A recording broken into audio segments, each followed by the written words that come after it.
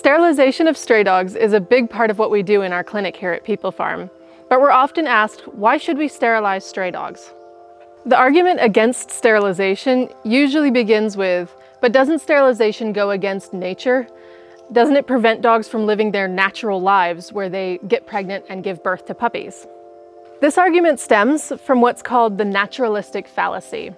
It's based on the assumption that just because something is natural means that it's universally right. But there is no rule that says that this is true. In fact, hardly anyone lives their lives according to that assumption. If that were true, then the creation of dogs, a domesticated species, would go against the very basis of that argument.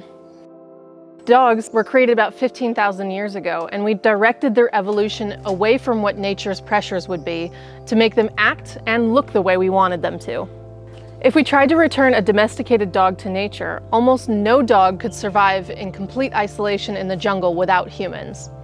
Even stray dogs, who don't have feeders, rely on the waste and scraps from human civilization in order to survive.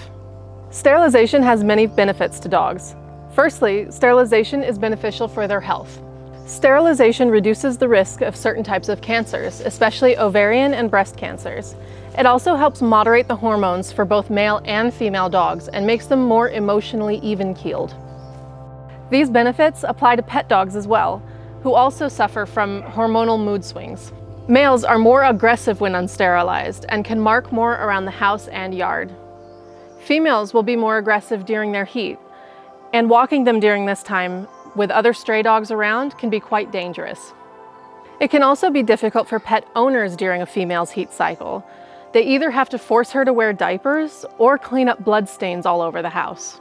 Sterilization prevents this. Pregnancy is very trying and risky for stray females. Often, by the end of pregnancy, birth, and weaning, stray females are completely emaciated and the vitamins have all been leached out of their bodies. Second, sterilization prevents a lot of emotional pain for stray dogs as well. Female stray dogs are hounded by males when they come into heat. The males chase them and often force them to mate multiple times every heat cycle.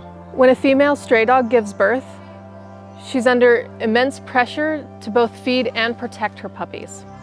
More than 95% of puppies die before they're 1 year old. So even after all of this stress and pain, the female dog still has to endure watching her puppies succumb to disease or come under cars. Being a stray mother is not joyful or beautiful. It's wrought with grief and pain. Sterilization acts as a preventative rescue and prevents the deaths of all those puppies that would have been born.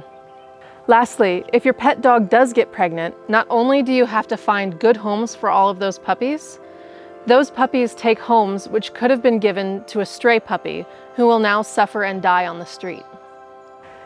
So whether the dog in question is your pet or a group of strays in your neighborhood, the kindest thing to do is to sterilize. Contact your local animal rescue or veterinary hospital to learn more about sterilization today. बहुत से लोग हमें कहते हैं कि आप ये videos YouTube पे क्यों नहीं डालते, तो हमने YouTube पे अपना चैनल बना लिया है। चैनल का लिंक है youtube.com/peoplefarm।